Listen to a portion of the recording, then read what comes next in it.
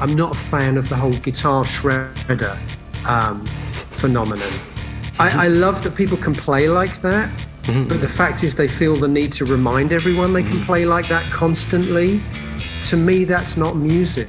That's sport. That's like an Olympic sport. And it's like, again, the best analogy I can give is if you know, we're talking now, if we're trying to communicate through language, and I would say everything to you at 100 miles an hour.